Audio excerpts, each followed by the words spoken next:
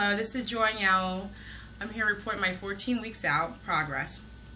This week, no weight loss, no weight gain, exactly the same. I lost a half an inch off of my waist. I usually weigh on Tuesdays and Saturdays. That's what I weigh in with my coach. And on Tuesday, I was 0.4 pounds up, which made me discouraged.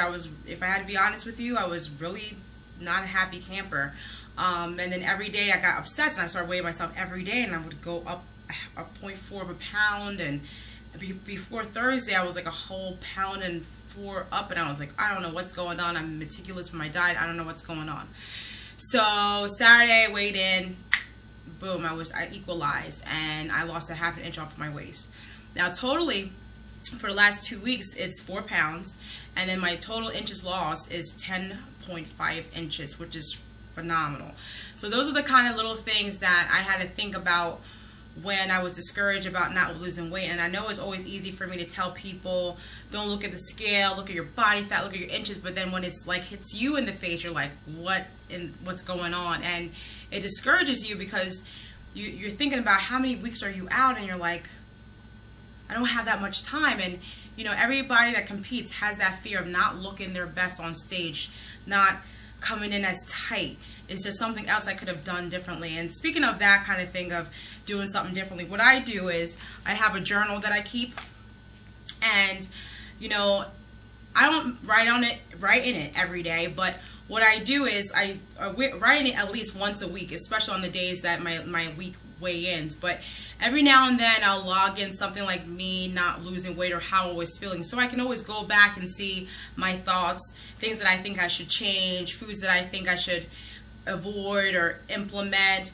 and what made me lose that first 4 pounds. And even it made me go back to my journal from back in 2011 and see how my body reacted when I first was dieting. And it looks like, as I was going back in my research and the way that I usually do things on my contest prep, it seems like I tend to drop big, equalize, drop big and equalize. So I did everything that I could, so it wasn't like I didn't do everything I could have. And sometimes your body just needs its time to bounce back, say, okay, I've lost all this weight, and it equalizes. So we'll see what happens next week.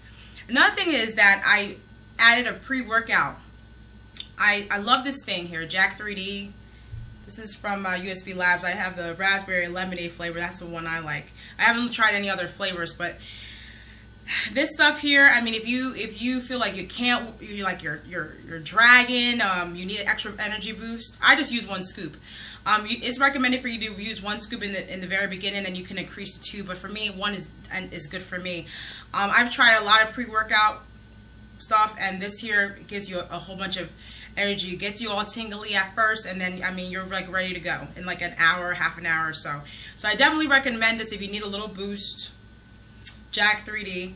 Another thing is too, I was looking at the ingredients, and I was thinking that maybe that was part of my cause of my weight gain, and then I started to equalize because it has creatine monohydrate in it, and creatine tends to give you a little bit of water weight, but after some time your body will equalize. So I think I would think that probably had something to do with it, because this is the only thing that I added new to the diet. But I wouldn't get yourself, like, especially ladies, I wouldn't get yourself all worked up about a pound or 2, because you're definitely equalized.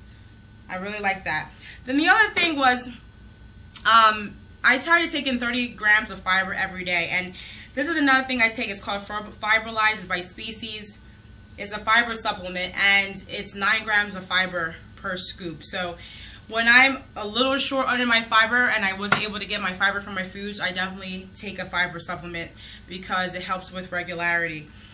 The other thing that I wanted to share with you is that I got a nice little gift from Lori, my brother's girlfriend. She got me a bag from Whole Foods, and what's great about this bag is that it keeps all your food insulated and cool. So that was really sweet. I got that yesterday, a really cute surprise, and you know, it really made my day. I mean, I was having, you know, one of those days, and it shows that, you know, people around you are supporting you. I mean, the other day, I was at the gym with my girl Nicole, and we're both 14 weeks. We're both doing the same show, and she, you know, is not happy with her progress. I'm not happy, and we were both being miserable together. But it wasn't like a true misery. It's just one of those things that when you're a competitor, and you know what I'm talking about if you're a competitor, or even if you're somebody that's trying to lose a lot of weight, I just want you to know that you're not alone, okay? Every day is a journey. Every day I wake up and I think about, how am I going to tackle this? How am I going to do things better? What plan am I going to do next week so I can continue to succeed? You think about different things that, you know, you can do to help motivate yourself. I say to myself, okay, if I lose another 5 pounds, I'll buy this, or give yourself a reward. It doesn't have to be a food reward, but, you know, in another way. So anyway, I hope that you continue to listen to my journey. I hope that you subscribe. I will probably be about, by the time this whole thing is over, 20 to 25 pounds lighter. That's usually just the way it goes. So watch me as I transform and compete in my figure professional show May 5th. Thank you.